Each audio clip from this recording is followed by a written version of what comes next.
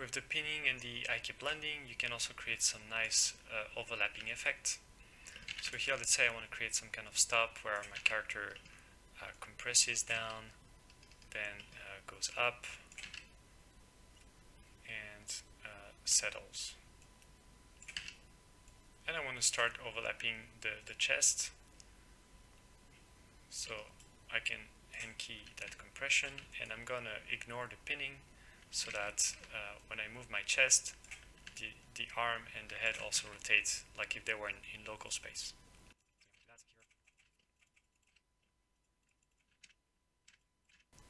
So I just have some compression on the chest right now. I can make it a bit stronger.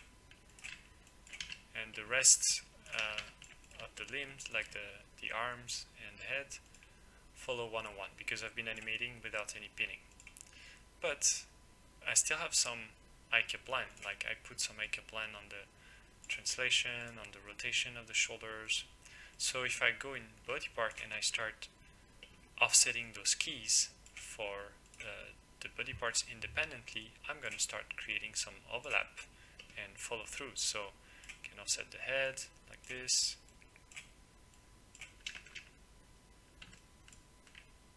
Maybe key here next to the first key and offset that to hold that first pose a bit longer.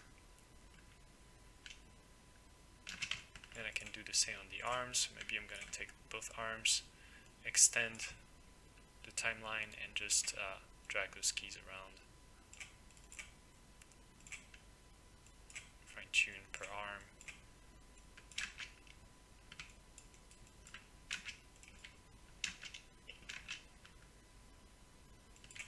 Let's say I want to delay the weapon a bit more. I can always bake that result on the right arm, put back the HIK translation rotation, and then in selection mode can just select the rotation. And now if I tune that, maybe remove the snapping, I can delay the rotation of my weapon.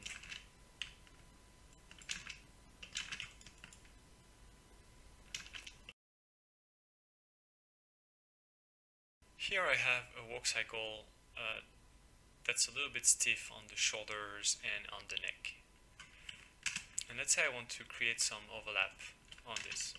I can do it for free using a trick with the HIK blending. So I'm going to take my curves for the shoulder. Okay.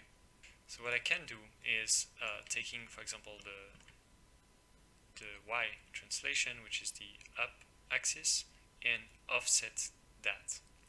Nothing happens yet because the translation is not driving the shoulder. So if I go back and activate the translation and I move those keys, suddenly something happens on the shoulder. And you can see that I'm actually delaying the shoulder. So now I create this overlap effect. Of course, it's very strong right now. So I can either unsnap here the keys by selecting plane frames and move them slightly. So the effect is very subtle.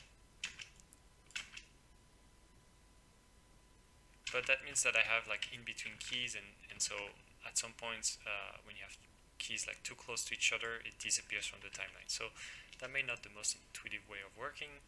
You can also maybe go crazy with it and move it like 2 frames, so the effect is very strong, but then turn down the effect here on the HIK blend. So you can see that my right shoulder is a lot more subtle than the left shoulder. And a third technique, and that's the one I actually recommend, is instead of shifting those keys on the base layer, is duplicate your base layer, right click and say layer mode override. If you don't do that, your character explodes because this is additive data. So you want to override. And now I want to do the effect on the override layer on both shoulders, and I can tone down the effect of the whole layer. So maybe just do it like 13 or 20% or a bit more. This way I can always come back and compare with the original layer in just one click. And you can see that on the first 2 frames there are some keys missing because I moved my curves and they are not looping, so there are 2 keys missing. So when I go at the end of my timeline, there's a pop between the first and the last frame. One way to fix that is to select maybe all your curves except the Z translation, because the Z translation is actually going forward, so it's not looping. And right click and say pre-post extrapolation. So that's the infinite curves in Maya. So you can set it to infinite and repetition. Now you can see that my curves are actually repeating beyond the beginning and end, and it's now properly looping. I can do this on the head as well.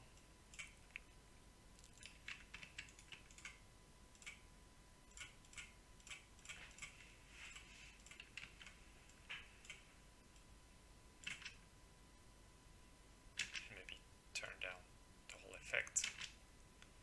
And of course I can increase manually the intensity of the curve. So I can take it and go beyond its original values. And when you do this, right now my head is still very stable in terms of rotation because the rotation HIK blend is still at the maximum. If I start turning that down, my head suddenly starts tilting because it tries to keep the original local rotation relative to the neck. So now I also have some kind of rotation bubble. I keep the effect super strong here to show you the difference. And if I want, I could always like bake that all, put back in rotation and translation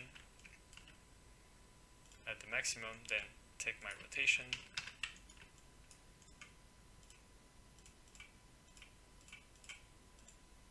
add repetition, and offset that. So now I even have a delay in the rotation. And if I find it too strong, I can also tone down the whole effect once again by adding another override layer, adding maybe repositioning the head slightly, and adding a key. So now my head is back to stable. Of course, because I have HIK translation, it's try to stay back here in space. So what I can do is disable the translation, add a key at the beginning and at the end, make sure they are linear, and now when I re-add some of that stability,